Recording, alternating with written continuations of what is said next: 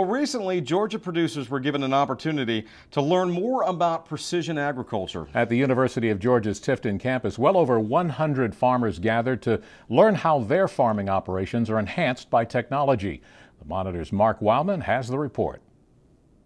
Georgia producers, as well as most farmers in America, have transformed growing the nation's food supply from a low-tech business into an extremely high-tech operation.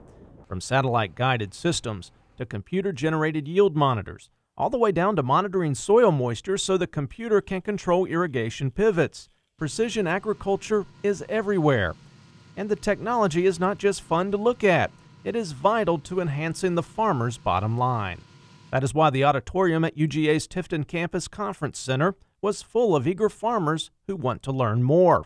I think many people are getting the message that to improve their efficiency and to improve their profitability, they have to learn how to manage the information we can now measure in these fields. So this workshop is all about how do we apply these lessons, how do we apply this technology to make better decisions. And it's not just precision farming anymore. Now I'm calling it decision farming. We've transitioned to that stage of using the data, the information to make better decisions.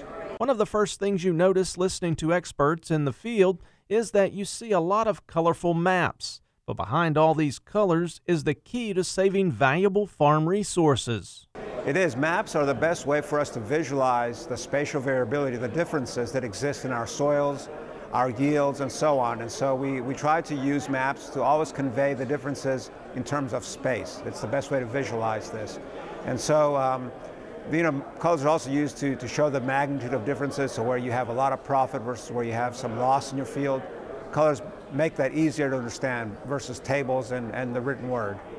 Over the years, the University of Georgia has worked hard to develop new technologies and strategies to enhance farming.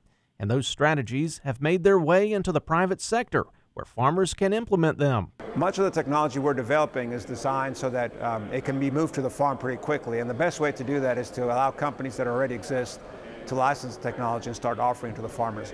But I see really where the future lies is both for farmers, but also consultants who advise farmers to be able to offer better services to the farmers. So services that allow them to make better decisions about how they invest the resources to produce a yield in the field.